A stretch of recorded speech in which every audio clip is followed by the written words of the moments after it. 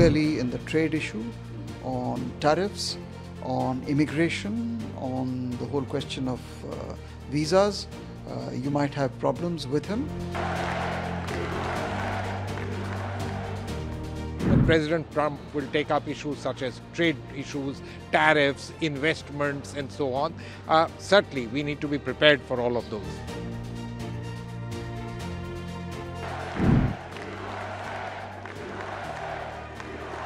Well, I want to thank you all very much. This is great. These are our...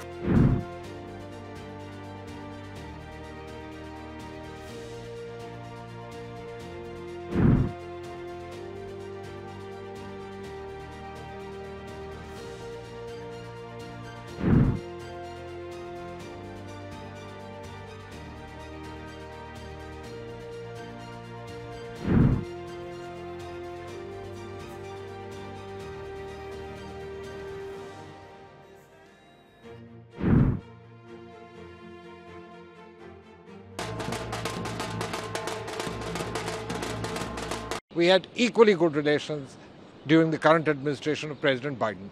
We've seen many things go forward.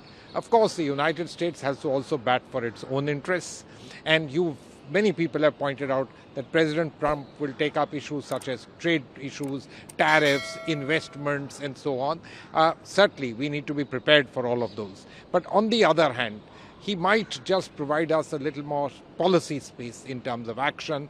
When we look at climate change, we as a country are willing and have taken on ambitious targets.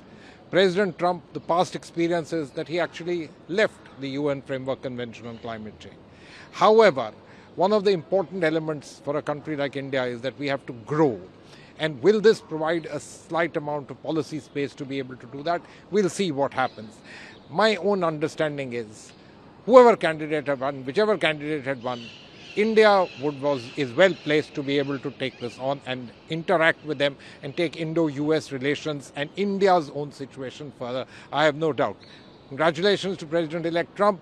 This is only the second time in UN's history that a president who lost his re-election has come back. This is a tribute to him, but it's also a sign of where the US society is going. And while you and I here are very happy and pleased with what globalization has delivered for us, it's possible that in the old countries which benefited from the Industrial Revolution, there are many people who feel that they have somehow been robbed of something from globalization, and that there is a new competitors on the block, which includes India and certainly includes China and so on. So I personally think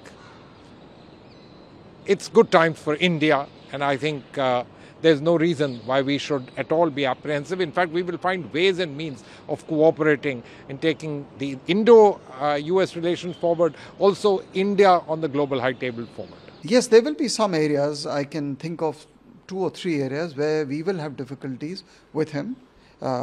Clearly in the trade issue, on tariffs, on immigration, on the whole question of visas. You might have problems with him. As you know, it was under his presidency that the GSP was withdrawn in 2019 by Trump. It has not been restored. So I think we will have a much more difficult discussion with him on trade and on tariff. Similarly, on H-1B visas and immigration, there will be a tighter scrutiny and maybe more difficult discussions.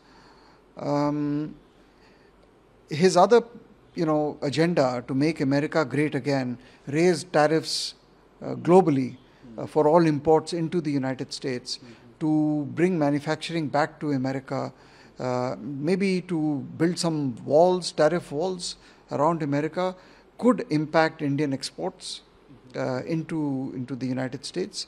It could also disrupt some of the supply chains we want to create between India and the United States, because we want to do exactly what he's doing in America, which is to build our own manufacturing base.